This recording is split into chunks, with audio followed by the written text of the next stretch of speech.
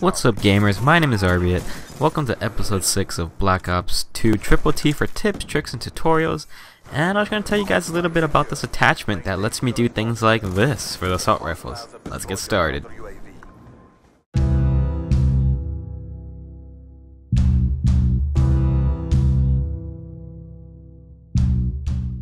So you may be wondering, what attachment is this? And you guys will see that it's gonna be the adjustable stock. And if you guys don't know, the adjustable stock, when you're aiming down sights, you do move slower if you didn't already notice. And what the stock does, it gets rid of the movement penalty that you receive from aiming down sights. And I will show you guys some testing here for the first half of the video.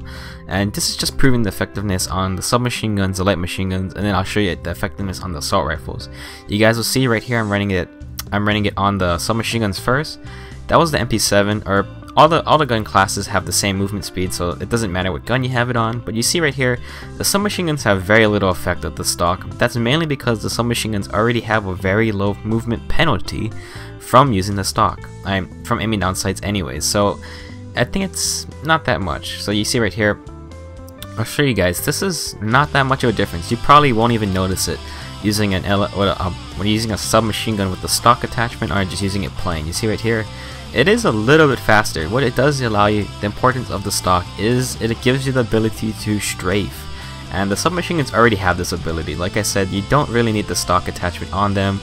It does make you move faster, but not noticeably. And you see right here, holy crud, it is a very good attachment on the light machine guns. You see right now, this is the LMGs without stock.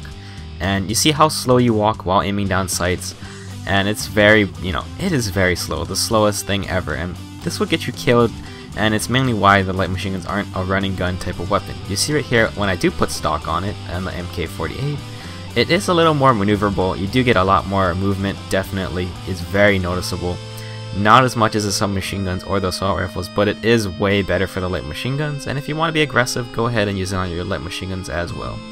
And just showing you guys, once again, a third person perspective, just because this is exactly what the enemy sees when you're playing in-game. You see how slow you are? I mean, if you're in open field and you try to strafe anyone, you're just gonna get gunned down. You're a very easy target to pick off. And it's just so slow with the light machine guns. And you guys will actually see that it's pretty slow with the assault rifles as well. And this is just showing me the stock light machine gun. Look how much faster you move. It's not that much, but it is a lot faster than originally without the stock attachment. And I'll show you guys in the second half of this video some gameplay that I recorded using the stock attachment on the assault rifles, because I believe they make them way more aggressive and way more useful when running and gunning. You see right here, it's almost the same speed as the light machine guns, and it's nowhere near as fast as using a submachine gun without stock. You see right here, look how slow this is. This is pretty slow, and this is using no stock on the assault rifles while aiming down sights. And you see I'll switch out to an AN94 with the stock attachment. Look how much faster this is.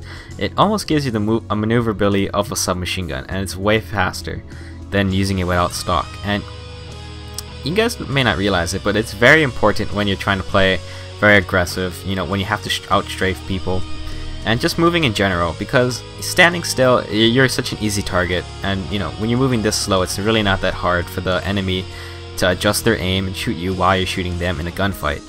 However, when you're using the stock attachment, it's way easier to get past people, and it also gives you a way smoother feel when you're playing aggressively. You'll be able to just maneuver around objects better, and it's just way more effective for the assault rifles, because when you're aiming down sights, your bullets are very accurate, and it really allows you to just move around while shooting your accurate bullets while aiming down sights, and it just gives you way more maneuverability. You see right here in this clip, just gonna show you after this that I have a little more a third-person view of me strafing with and without the stock attachment on the assault rifles. It's way more smoother. You see right here, it's way easier to dodge bullets and get out of situations when you're using the stock attachment. You see right here, this is without the stock, and I'm strafing in this window, just moving around, shooting people. This is without the stock. It's really not that hard to hit you. With the stock, it's not that much faster, but you're way harder to hit. You see right here, look how much faster I can strafe left and right. It is way easier and way more better, if you guys ask me. And now we're getting to the gameplay part, showing you guys some really good gameplay examples of why the stock just makes the assault rifles way more better for aggressive play. and it just makes the game smoother, if you ask me. Just watch right here. You see a couple clips like right there. It lets me move. Right here, another one. Strafe to the right to kill that guy. It's just really awesome. It's a lot of fun. If you guys have not tried the stock attachment on your assault rifles, I highly recommend you guys do it. And it's really good. I don't remember the other Call of Duty games like the assault rifles being so slow. So I do feel like if you do use a stock attachment, the assault rifles do get way more better.